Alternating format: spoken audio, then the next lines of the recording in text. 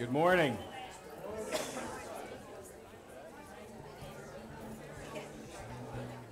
Good morning.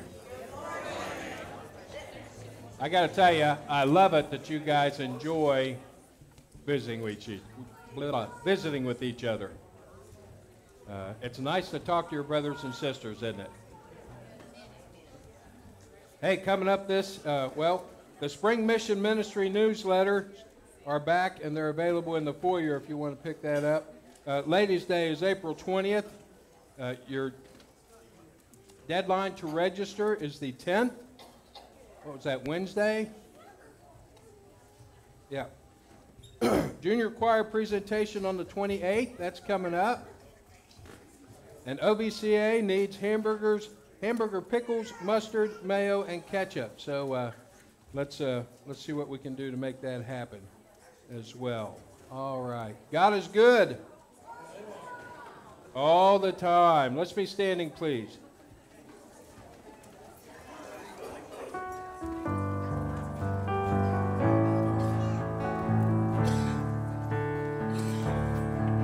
God is good all the time. He put a song of praise in this heart of mine. God is good all the time.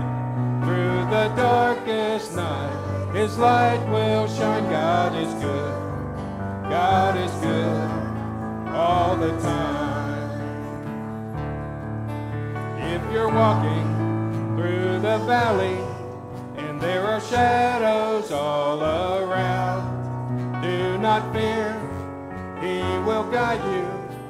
He will keep you safe and sound. He has promised to never leave you nor forsake you. And His word is true. God is good all the time. He put a song of praise in this heart of mine. God is good all the time. Through the darkest night, His light will shine. God is good. God is good all the time. We were sinners, so unworthy. Still for us He chose to die. Filled us with His Holy Spirit. Now we can stand and testify that His love is everlasting, and His mercies, they will never end. God is good all the time. He put a song of praise in this heart of mine. God is good all the time. Through the darkest night, His light will shine. God is good. God is good. God is good. He's so good. God is good. God is good all the time. John 14:23. Join with me, please. If anyone loves me, he will keep my word, and my Father will love him, and we will come to him and make our home with him. Let's pray. Heavenly Father, Lord, help us. Lord, help us to show our love by doing what you ask us to do. Lord, help us to always be looking out for that opportunity to serve you, Lord, by serving others. Lord, right now we just want to lift you up. We want to praise your name. In Jesus' name I pray. Amen. You may be seated.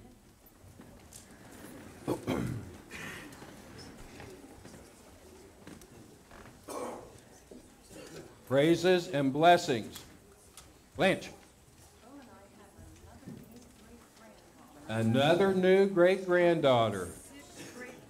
6 great-grandchildren.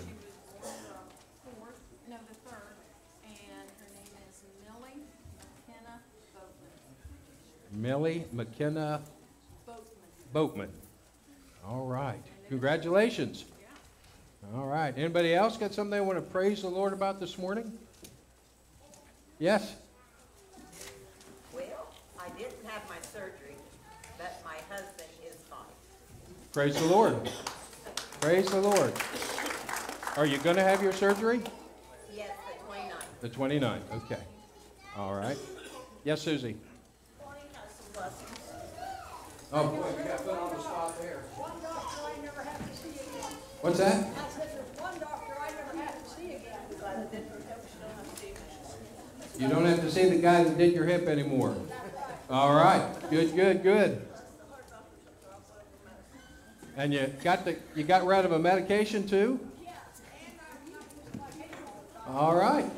Praise the Lord. Praise the Lord. All right. Bonnie, you sound excited. God's good. Amen. Anybody else? She's going to get the last word, I can tell right now. Anybody else? All right. Lee Foss, heart attack and cancer, starts radiation next week. Be in prayer for him. Flood victims. There's a lot of people doing some cleanup, and I understand there's a couple of people that have drowned in regard to this too. So let's be in prayer for these people. Mary Shaner, she's got advanced Alzheimer's, and she's on hospice. That is your aunt, right? Mark. Yeah, Mark's wife. Okay.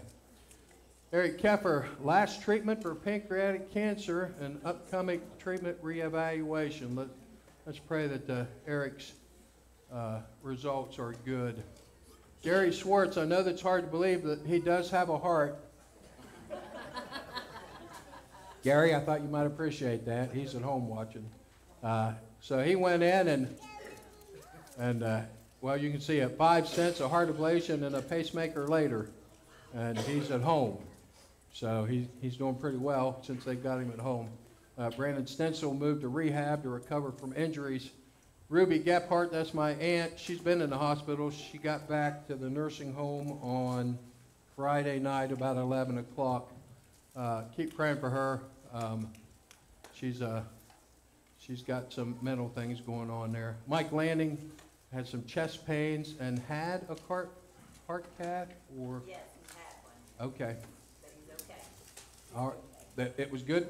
It's good. All right, well, that's good. All right. Tom Walsh, let me back up. Jamie Walsh, this is my cousin. She's in a high-risk pregnancy. So be praying for her. Mom said this one wasn't ordered. So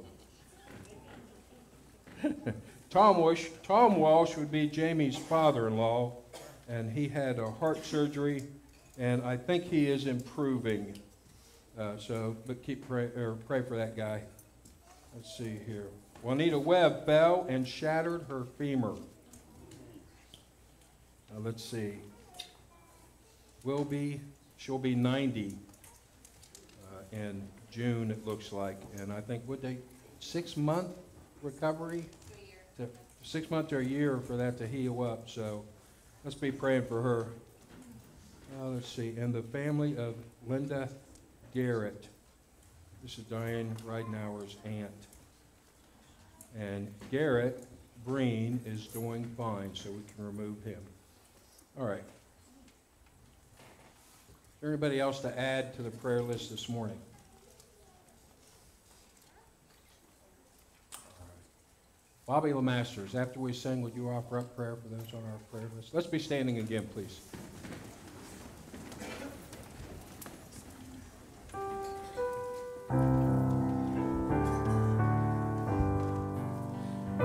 So sweet to trust in Jesus, just to take Him at His word, just to rest upon His promise, just to know thus saith the Lord.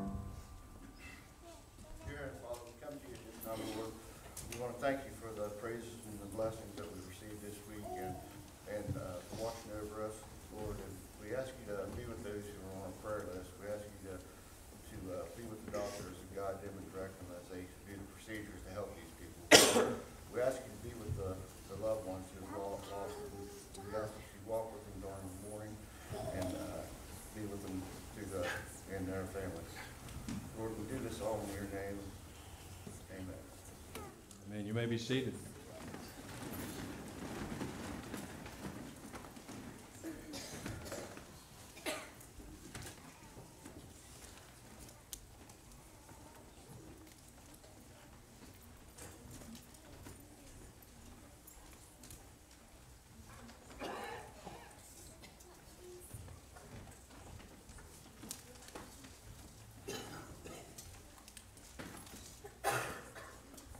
Good morning, church. I'm going to steal that from Jimmy. Jimmy's made that pretty popular in this church. Well, I appreciate hearing that, Jimmy. I appreciate that. The first reading I'm having this morning is be for Deuteronomy 15, verses 10 and 11. Give generously to him, so without a grudgingly heart, and because of this, the Lord your God will bless you and all your work and everything you put your hand to. You know, God doesn't need our offering, but he needs our commitment, and he needs our heart to be in the right place. And, you know, that's grudgingly. It's not going to do you any good. It's not going to do God any good. But we need to have a heart change in that. Now, in 2 Corinthians 9, verses 6 to 11, the reason I chose this verse is because it's spring of the year, time to sow seed. Grass seed, that's when you want grass and oats. Another month, be planting corn. So it's a time of the year for sowing, and how God, I want to use this scripture here to tie it in. Remember this, whoever sows sparingly will also reap sparingly. Whoever sows generously will also reap generously. Each man should give what he has decided in his heart to give, not reluctantly or under compulsion. For God loves a cheerful giver. Remember who used to say that all the time? Don Monster always used to say, God loves a cheerful giver. And God is able to make all grace abound to you, so that in all things, at all times, having all you need, you will abound in every good work, as it is written. He has scattered abroad his gifts to the poor, his righteous doors forever. Now he who supplies seed to the sower, and bread for food will also supply and increase your store of seed, and will enlarge the harvest of your righteousness. You will be made rich in every way, so that you can be generous on every occasion. And through us, your generosity result in thanksgiving to God. I used an example a few years ago about taking one kernel of corn, planting that kernel of corn. Hopefully, if you get the water, God supplies the water and the sunshine, the earth warms, that seed will germinate. It'll produce a stalk of corn. Hopefully, there'll be at least one ear on that stalk of corn, sometimes two or three. That one kernel of corn will produce, on one ear of corn, 500 to 600 kernels of corn. One seed will produce that many kernels on one ear of corn. Just think about that. So when we give this morning, you know, if you hold back and say, oh, I can't afford it, you can't afford not to give, because God will bless you. Let's pray. Our Father, we thank you for this opportunity today to be in this house, to be able to come to you in prayer and to offer up our prayers of thanks for the way you've blessed us. Father, as we give this morning, we're reminded of how much you've blessed us with, and that we don't actually own it, we're just using it while we're here. We pray your blessings upon the gift and the giver. In Jesus' name I pray. Amen.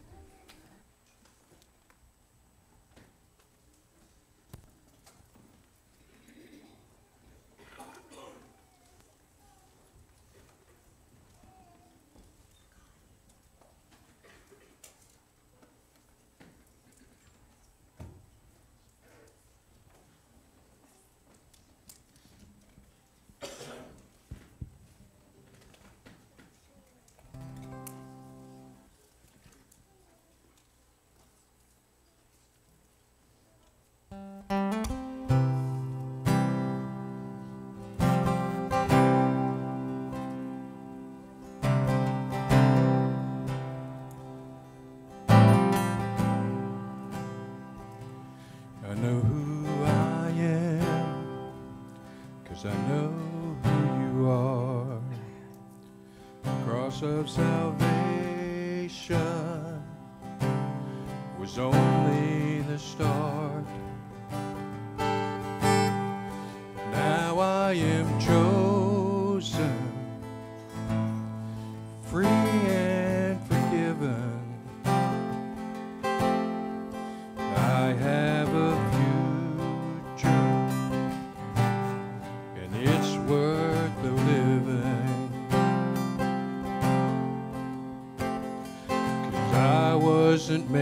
to be tending a grave. I was called by name, born and raised back to life again.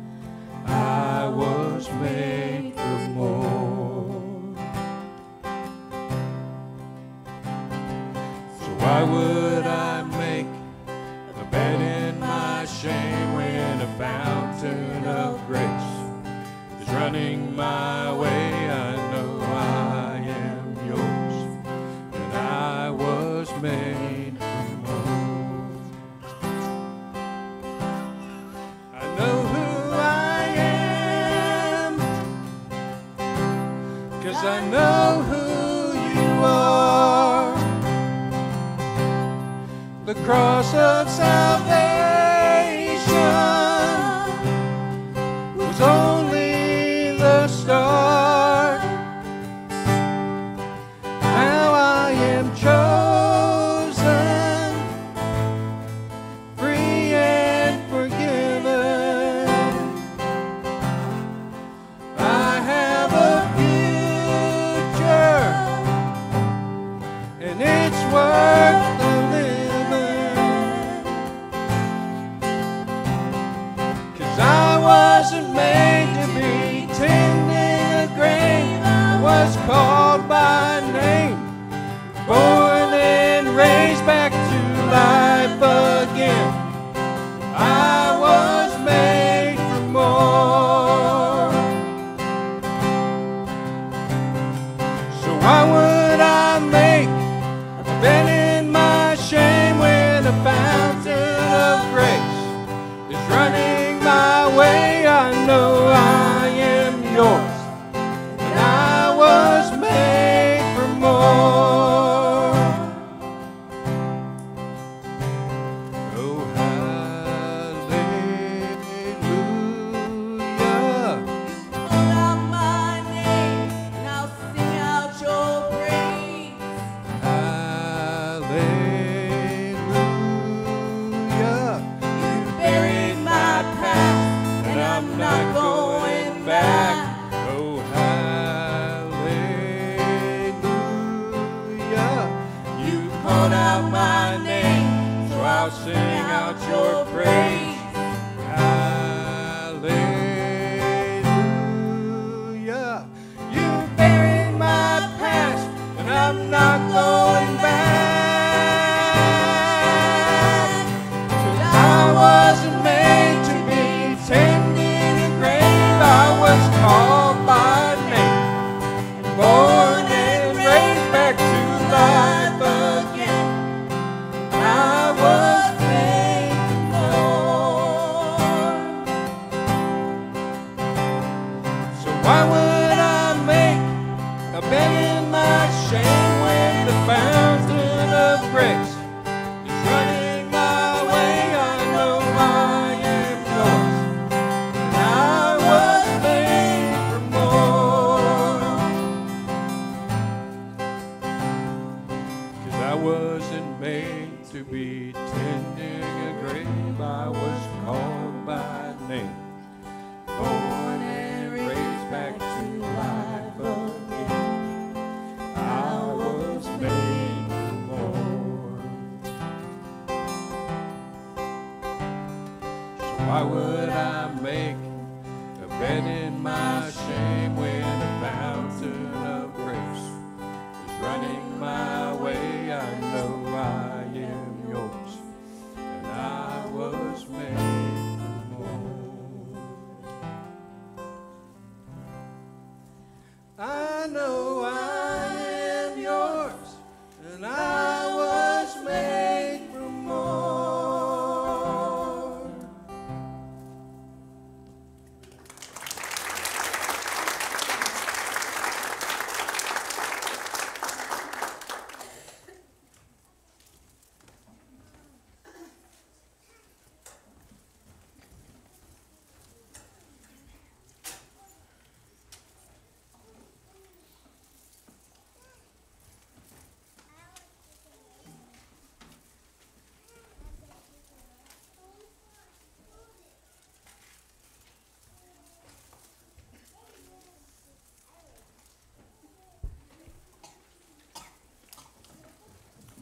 Hey, here's a thought that might make you stagger just a little bit. Maybe you just go, what the what? Right? I like those kind of thoughts, especially when it comes to the true and living God. And here's the thought. If you're in Christ, right? If you've been united with Christ in his death, into his burial, and have been raised by the same Spirit that raised Jesus from the dead, that's what I mean. If you're in Christ, then the God of the highest heavens has made his residency, his home, in our hearts. Is that not staggering to you? Does that not give you chill bumps a little bit? That the God that created everything that is seen and unseen, the one who spoke and things came into existence. You've heard it said previously, the greatest miracle that ever occurs, Genesis 1:1, in the beginning God created the heavens and the earth. Ex nihilo, out of nothing. And he dwells in us. The Holy Spirit, my friends, has moved in, so to speak, filling our souls' halls and our rooms with himself. Music, dancing. And Jesus said it, and we said it to one another just a little while ago, these words from John 14. You know, he's preparing his disciples for his departure. And he says, you know what? If anyone loves me, he will keep my word, and my Father will love him, and we, plural, we will come to him and make our home with him. Is that not amazing? I find that crazy, but in a cool kind of way, because it's reality. You see, in Christ, not only do we have a home in heaven then, we have a home with God now. Jesus said in the same chapter, the first part of the chapter, verse 2 of John 4:14, he says, listen, in my Father's house are many rooms, or many mansions. If it were not so, would I have told you that I go to prepare a place for you? You see, heaven has made a home right here, right now. You know why? Because it takes a supernatural act to redeem you, all right? And it's going to take a supernatural act, God himself with us, to see us safely from here to there. And you can find all kinds of shadows and types throughout the Bible. When God brought Israel up out of Egypt, he led them by a pillar of cloud and a pillar of fire. His presence was always there. Just look for those types and shadows and see what we're feeling right now. We're feeling some of the warmth of our Father's fireplace. Did y'all have some cool evenings the last several days? Yeah, and not only cool, but damp. And when it's damp and cool, then you get that chill that sets into your bones and you can't escape it. Am I the only one that struggles with that? And you get the chills and your teeth are chattering and you can't do anything about it other than shake, and everybody thinks you having some kind of seizure or something. No, you're just chilly. You're cold. Right? That's the world we live in. But what God has done by making his home in our hearts through the Holy Spirit, we begin to feel some of the warmth of our Father's fireplace and hear some of the music cascading down the halls. Did y'all enjoy music this morning and the special just a few moments ago? Right? Those are just little tastes of what God is doing. Hear some of the music cascading down the halls and smell some of the food from his kitchen, because the very Spirit of that home is here. We have grandkids this week. I wish they'd just move in with us, really. I think there are times their parents would like that, but I haven't gotten them to the place just to sign all the paperwork yet. I'm looking forward to that. They'll probably be 14, 15 when nobody will want them, right? No, I'll want them even then. The other day, I put some bacon in a frying pan. 45 seconds of heat. And my partner in crime, Waite, comes to the kitchen and goes, "I smell bacon." And his little eyes rolled in the back of his head, and he slobbered a little bit. Sorry, Wyatt, but he did. He slobbered just a little bit. All right, that's the picture I want to paint for you, what it's like when the Spirit takes up residence. The music is playing down the halls. We smell his food. It's warm, right? It's comfortable. And you see, before the Spirit brings us to heaven, which is his goal, before the Spirit brings us to heaven, he brings something of heaven to us right now. Because life is hard. Have y'all realized that?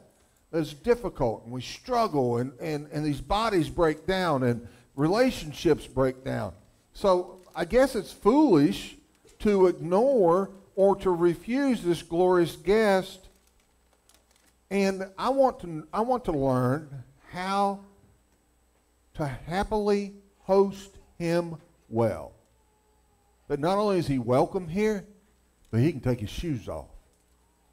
Make yourself at home. Feel free. So here's where I'd like us to go. I want to explore this idea of entertaining the Holy Spirit. Now, by that, I don't mean that you're constantly making sure that there are things that he's involved in, like, you know, binging Netflix or scrolling through Facebook or tweeting. Do they still tweet even though it's X? What do they call it now? I don't know. But anyway, whatever, that's not what I mean. You don't have to, like, make an itinerary for him. So let me give you a little bit of an idea what I mean when we talk about, and when Scripture talks about entertaining the Holy Spirit. I think it's simply referred to us as showing him hospitality. Now, again, I don't mean that you have to make sure his sweet tea glass is full all the time, and he's got a cookie in one hand and a bacon sandwich in the other hand, and you're dabbing his lips, and you're enjoy. That's not what I mean either. Here's what I mean. What I mean by entertaining or showing hospitality to the Holy Spirit is where we open our hearts and our lives to him. As Isaiah did in Isaiah 6 when in the year that King Uzziah died. You remember reading that text? He says, "I saw the Lord high and lifted up, and his glory filled the entire temple." And God says, "Who will I send, and who will go for me?" And Isaiah looked around. He was the only one in the room. Says, "Well, here I am, Lord." Yielded, willing, right? You see, if the Holy Spirit dwells in us, and you remember we asked those if questions last week in Romans chapter 8, verses 9, 10, and 11. If the Holy Spirit dwells in you, right, then our great duty, and better than that, our great joy, is to entertain him, to welcome him, to open up our hearts and lives to him. You know the song, right? Where he leads me, I will follow. I'll go with all the way. That's what we're talking about here, right? That's what we're talking about here. So our great duty and our joy is to entertain him, to welcome him, to open our hearts and lives to him, to lovingly host him until we land in paradise, until we're done, till we're out of gas, till the whistle blows, right? That's by design. That's what God sends the Holy Spirit to do, to take what was Jesus and give it to us so that we might endure this world even as Jesus endured this world. God's not left anything to chance if we'll just open ourselves up to him. So the question becomes, okay, how's that happen? How do I make that happen? Well, let me offer you 4 pieces of counsel as a pattern or a path or suggestions, you take it however you want, on spiritual hospitality. All right? I think the greatest place to start is to hear. You know, James says that we should be quick to hear, right? We're quick to listen. So I think it starts with hearing his voice, recognizing when he speaks, right? Because there's all kinds of racket in your world. You're being bombarded from all corners, north, east, south, and west, with all kinds of noise and information and data. It's just coming at you so fast, right? And the Spirit, like the best guests, comes to speak with us. Could you imagine inviting your friends over and all you did was stare at each other all day long? That'd be kind of creepy, wouldn't it? But the Spirit, like best guests, come to speak with us. And though he may at times impart a prophetic word, you know, Paul talks about that in 1 Corinthians 12, he might come to give utterance through the Spirit in 1 Corinthians 12:8, where it says, for one who's given through the Spirit the utterance of wisdom, and another the utterance of knowledge according to the Spirit. He shows up and speaks through people, which is great. To another, the working of miracles, another prophecy, to another the ability to distinguish between spirits, on and on and on. I mean, those are valuable, and there's a place for that. But he speaks most clearly and with the greatest authority in the pages of Scripture through his Word. You know Hebrews 4:12, right? Sure you do. Because Hebrews 4:12 says that all Scripture is breathed out by God. Is breathed out by God. And it's profitable. It'll benefit you. It'll help you become what you were designed to become. It's going to teach you. It's going to reprove you. It's going to correct you. It's going to train you in the ways of Christ. And Peter comes along and says that, you know, there's no prophet spoke of his own will, but he was carried along by the Holy Spirit. Right? So think of that. There's that idea of wind, breath, Spirit, river. And for those who have an ear to hear, Hebrews 4:12 says that those words, that word is living and active. That doesn't mean it changes with the seasons or the times, but it's living and active. It's never dead. It's not a dead letter. And that phraseology, living and active, it's perpetual perpetuation. It's always there, right when you need it, exactly on the right time. You see, the Spirit's breath is still warm on these words, even though many of them were written 4,000-5,000 years ago. It's the most contemporary document you will ever read. So, read the Bible. I think read the Bible is, I suppose, old counsel for most of us. But may I alert you to a couple of common ways we read Scripture with earmuffs on. A couple common ways that we read Scriptures with muffled ears to the Spirit. One is by hearing selectively. And I really don't think I want to hear that right now. Right? Does that ever happen to you? You hear the blah, blah, blah, blah, blah, blah, blah, blah, blah, blah, blah. Hungry. You picked up the hungry, but you forgot all the blah, blah, blahs. in the middle. So, and we do that to God's Word sometimes. We hear it selectively. We want to hear what we want to hear, when we want to hear it, and how we want to hear it, and to the degree that we want to hear it. Welcome to human nature, right? And hearing superficially.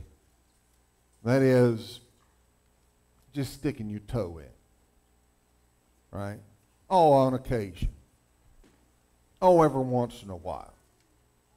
And you just cracking the surface without completely diving in. You know, that's dangerous. It's a dangerous grieving of the Spirit when instead of drawing ourselves to the Spirit to hear from Him, we labor to draw the Spirit of God to us. The same Spirit that brooded over the deep, the same Spirit that raised Jesus from the dead. We want Him to serve our wants and the needs. How easily I forget that His Word is living and active and is sharper than any double-edged sword that's ever been created. And the Spirit wields a weapon.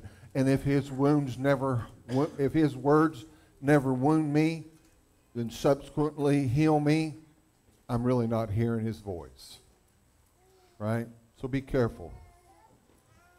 Another way whereby we commonly grieve the Spirit of God is that we are troubled with a multitude of business. And Jesus said it Himself in Mark chapter 4, in the parable of the soils, you recall. The multitude of business begets multitudes of passions and distractions, that when God's Spirit dictates the best things that tend to our comfort and peace, we just ain't got time for that. We do the sweet brown, right? Ain't nobody got time for that. We got to keep going. And Jesus warns and says, now listen, the cares of the world, the deceitfulness of riches, the desires of other things will choke out the word, right? We may hear the word in a quick, cursory way, as sometimes I hear my wife rushing out the door. She told me something important. Yeah, I got it. What happens in the next 10, 15 minutes? I don't got it. Right? Am I the only one guilty of this? I mean, I'm turning myself in. There are times I do not hear her because I'm so focused on something else that may or may not be as important, but we have no time to hear. And we're hurried and distracted. And so there's no room for the Holy Spirit to sink in. You see, hearing the Spirit, really hearing Him, takes humility, time, and quietness. A stillness, if you will. A being settled. Just as hearing your spouse or a friend does. Listen to hear. Listen to understand. Many of us like to listen in order to respond. So we're already thinking our thoughts up. I'm one of those. I struggle with. But to listen, to understand. And I think we do well then, first thing in the morning and perhaps key moments throughout the day, to dismiss all other company, all other business from the soul and invite the Holy Spirit to speak. I don't care what you're doing. If you're killing snakes or skinning cats, whatever you're doing, take a little break and let God in. Even in those moments where you just can't. We're cleaning up from a flood. We're getting ready to move because of a flood. Well, there's got to be a moment in there that you can reconnect. So that's one. Here's a second one I would offer you, and that is to heed His motions. Intimately related to the Spirit's voice are the Spirit's motions. And by motions. That's not what some call today as impressions. I don't mean impressions. I mean, you can eat a bad cabbage roll and get motion and impressions. That's not what I mean. But I mean like conviction. All right? Motions are spiritual promptings to apply a specific part of Scripture. All right? Did you hear what Randy said just a few moments ago? He who sows sparingly will also reap sparingly. Now apply that, right? And a kernel of corn potentially can make anywhere from 500 to 2,000 of itself if all the conditions are right, right? So the idea here is to stop and to take a specific part of a scripture passage and plug it into a specific part of your life. For example, let's say you hear a sermon or teaching on humility or gentleness, as it's happened recently, and you sense your negligence in this spiritual discipline, and you feel the need to change. You ever heard something like, oh, I need to do something about that, right? And you may in that moment be feeling one of the Spirit's motions sent to make way for God in our hearts. Now the question is, okay, Zack, what are you going to do with it? And I think we can resonate with this.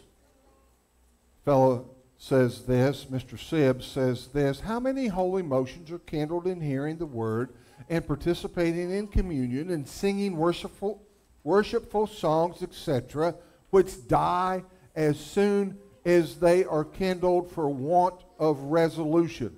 In other words, church over, sermon over, singing done, communion done, and we leave the gathering and we get caught up in the current of the day and forget what we have felt and heard. Anyone ever do that?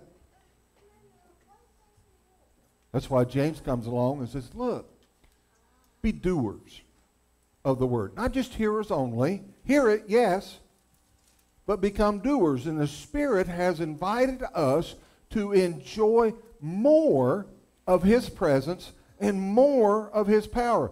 The same Spirit that brooded over the deep and the same Spirit that raised Jesus from the dead lives in us. What kind of potency do we have available to us? Do you see where I'm going with this? So how then do we heed the Spirit's motions? I think through what Paul calls in 2 Thessalonians 1, a resolve for good. I don't talk about New Year's resolutions and things like that, but a determination, a resolve, a stubbornness, if you will. Remember when Jacob was going back to see his brother after that long period of time? Remember that? And Jacob was scared to go see Esau. Remember that? Esau's going to, he's going to do me in. I hoodwinked him. I pinhooked him. I got it all. He still got to be mad about it.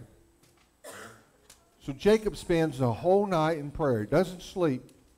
Camps away from his brother's place. Spends all night in prayer. God sees his travail and takes pity on him, right? Comes down and they have this conversation. God sends an angel down there. And what Jacob does, he latches hold of that angel and will not let go. All night he wrestled him. All night he was just up in his elbow, up in his face, would not let go. And the angels finally touched his hip, threw his hip out of socket. Have you ever dislocated a joint? Oh, knocked his hip out of his joint. The Bible says that from that point on, Jacob walked with a limp. Well, duh. An angel knock your hip out of joint, you're gonna have a limp. But Jacob would not let go. That's what I mean by resolve. All right? A holy resolution, if you will. Is this my duty?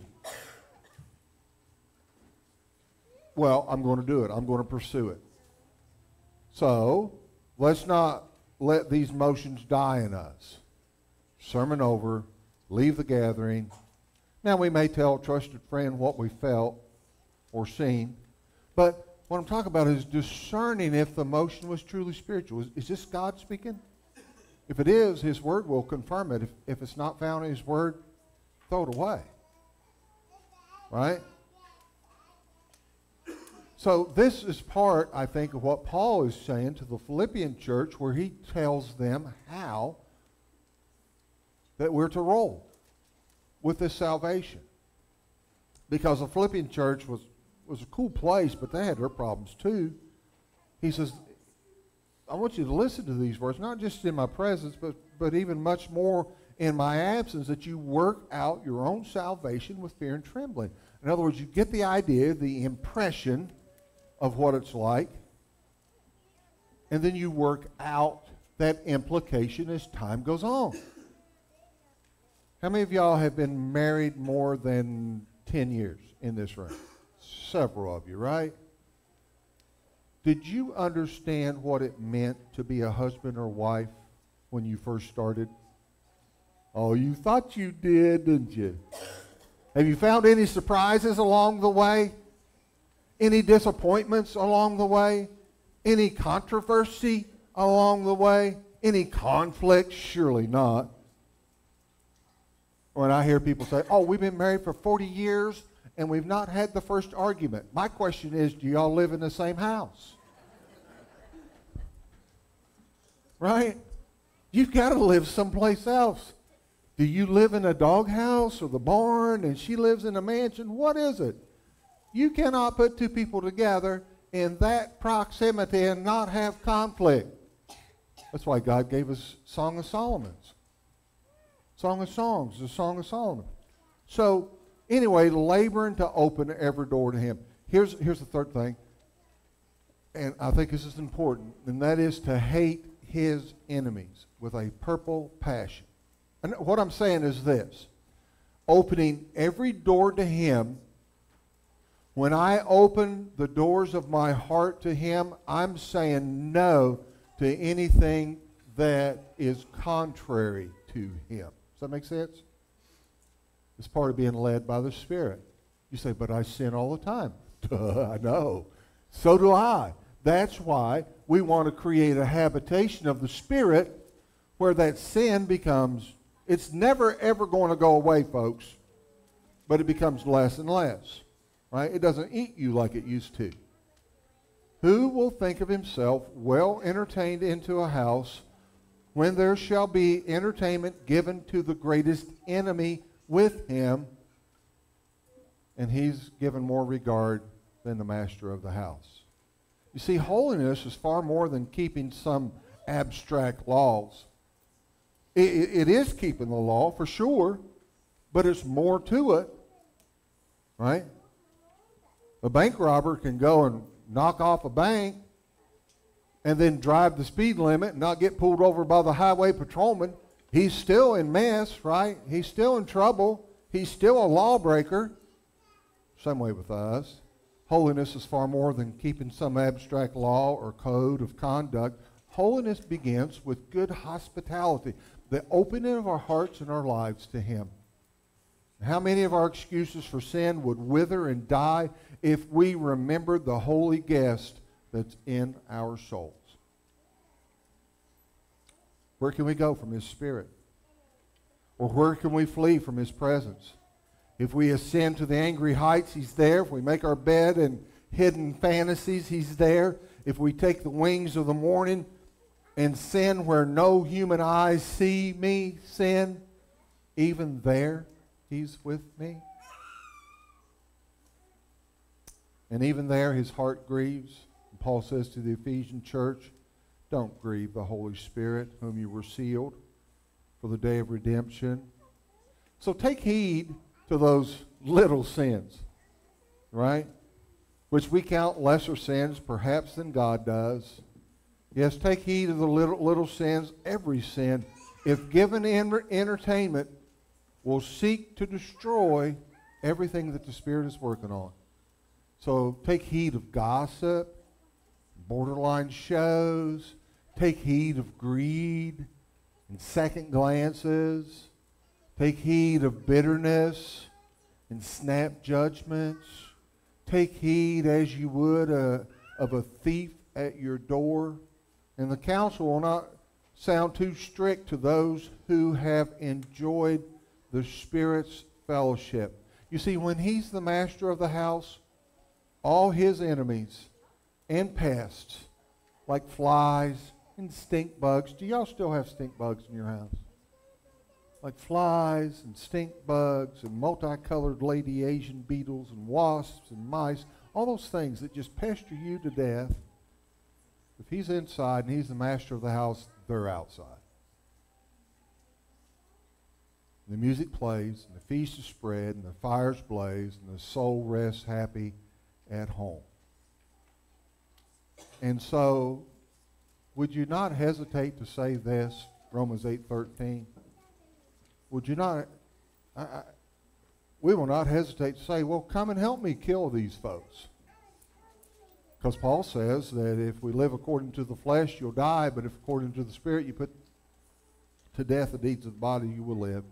Here's the final thing I would say. And that is, have, possess, relish, enjoy His grace.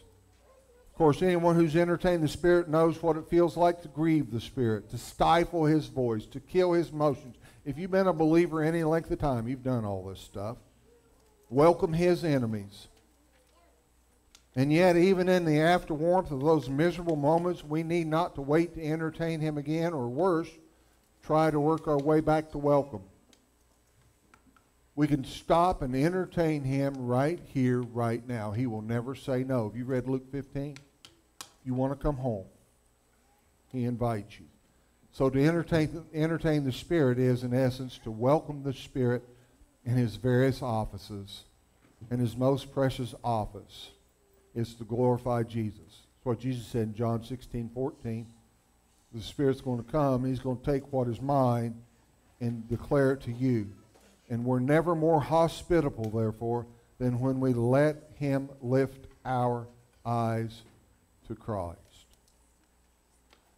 I think it's the happiest condition in the world to be in Christ.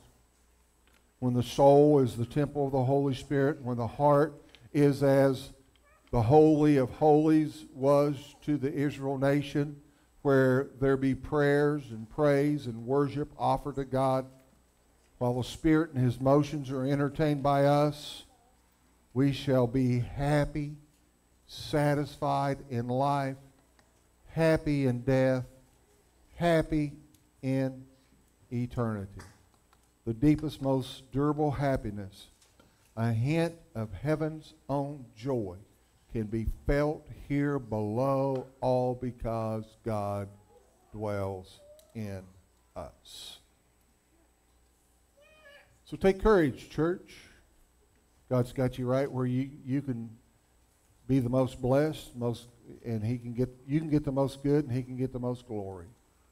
If you're apart from Christ, I don't want you leaving that way this morning, because if you're apart from Christ, well, the Spirit can't rest in you, can't dwell in you.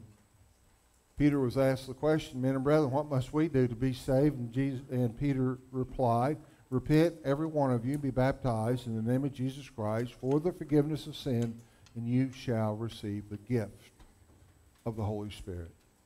Is that where you are this morning? If you are, we got everything ready. Don't worry about this monstrosity behind me. Just a half a dozen wing nuts, and we can get that baby down. So if you have a decision to make this morning, there's room at the cross for you. Let's stand and sing together, okay?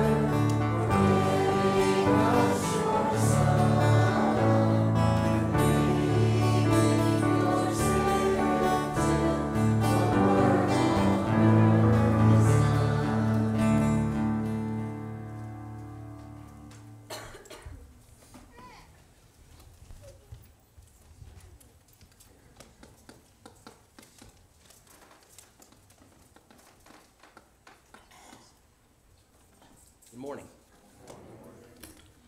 As I read through the Bible, it always amazes me at how God uses metaphors, similes, and parables to help teach difficult topics to people in using real life situations. And I think about Paul when he was in prison and attached to a guard for 2 years. And you think of what he observed at that time. And in Ephesians 6:13 through 17, therefore put on all your full armor of God, so that when the day of evil comes, you may be able to stand your ground. And after you have done everything to stand firm then, with the belt of truth buckled around your waist, with the breastplate of righteousness in place, and with your feet fitted with readiness that comes from the gospel of peace. In addition to all this, take up the shield of faith, with which you can extinguish all the flaming arrows of the evil one. Take the helmet of salvation and the sword of the Spirit, which is the word of God. And how Paul tied this in with his daily life. And then we go into Matthew, and we read the parables, and you read the parable of the sower sowing seed, as Randy mentioned earlier, and we have the parable of the mustard seed, the tiny mustard seed, and the yeast mixed in. But then we read in the parable of the fishing net in Matthew 13. Matthew 13, verses 47 and 48. Once again, the kingdom of heaven is like a net that was let down into the lake and caught all kinds of fish. When it was full, the fishermen pulled it to shore. Then they sat down and collected the good fish in the basket, but threw the bad ones away.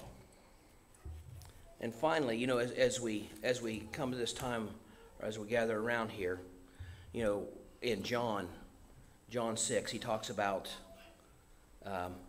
eating the flesh and drinking his blood. And the people at this time, they had no idea what he was talking about. And if we read here in John 6, Jesus said to them, I tell you the truth, unless you eat the flesh of the Son of Man and drink his blood, you have no life in you. Whoever eats my flesh and drinks my blood has eternal life, and I will raise him up in the last day. For my flesh is real food, and my blood is real drink. And you think about that, and they had no idea what he was talking about. But, we don't need the parables anymore and the metaphors, because God has given us his word, his book, and we can read it every day, and he explains to us everything that we are dealing with. And the eating of his body is coming to Christ, and the drinking of his blood is believing in him. And as we bow our heads, keep that in mind, that we want to draw close to him at this time, and we want to believe in him and accept him as our personal Savior. Let us pray. Heavenly Father, we thank you for this time that we have together here. We thank you for sending your one and only Son to this earth for us. For we are so unworthy of the blessings that you've bestowed upon us, and we thank you for all that you do for us. And we ask you, dear Lord, to use this time to draw us closer, to clear of our hearts of all the cloudiness and things that are there, and to draw us closer and closer to you. This is our prayer in Jesus' name. Amen.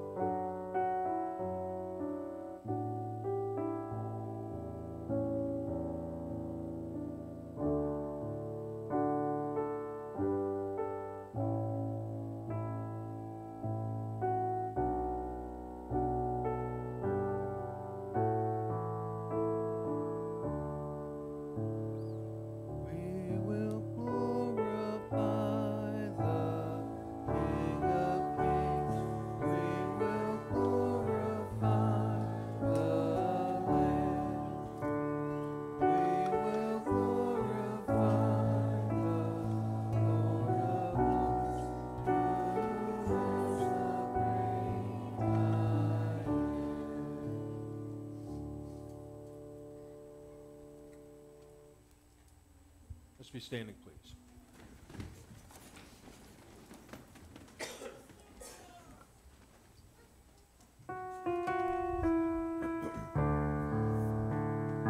Happiness is to know the Savior living a life within His favor, having a change in my behavior. Happiness is the Lord.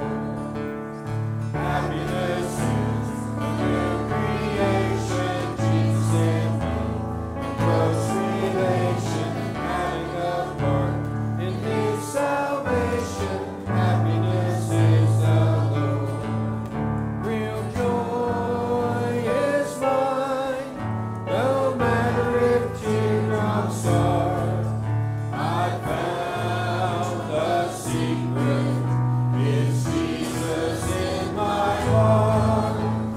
Happiness is to be forgiven, living a life that's worth the living, taking a trip that leads to heaven. Happiness is the Lord. Happiness is the Lord. Happiness is the Lord. Hey, before you start, I forgot to mention Bill Shackle texted this. Sorry, Bill. Bill's at home. He is starting home health care this week, and he says meals are not needed, he says. So, don't bring him any food. Yeah, he said, talking to him, he said he had enough food for Tuesday, and I said, that was Friday I talked to him, and I said, well, I can come over right now, and he's like, no. So, yeah, he needs to recoup a little bit. Thanks, by the way, for all y'all do, and making sure folks are fed up and taken care of and all that. So, atta boy, atta girl. Let me pray. We'll call it a morning. Rehearsals and such this evening. Worship at 6. So we'll see you after a bit. Let's pray. Father, thank you for not leaving anything to chance. That you have moved heaven and earth to come to us in order that we might be drawn to you through the gospel. Thank you for a little bit of heaven that you've planted in our hearts as we live in a crooked and depraved world. For crying out loud, we're crooked and depraved ourselves between our ears. Thank you for the gifts that you give us. May they affect us from the balls of our feet to the tops of our head. And may our love for you be seen in how we love each other. And it's through Christ I pray. Amen. Amen. Share God's love this week.